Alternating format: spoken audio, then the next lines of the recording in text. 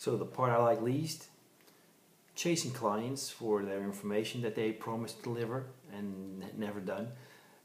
That's basically one of my, oh God, here we go again. This project is going to last forever moments. Probably a lot of people recognize that. So that's the part I really don't like.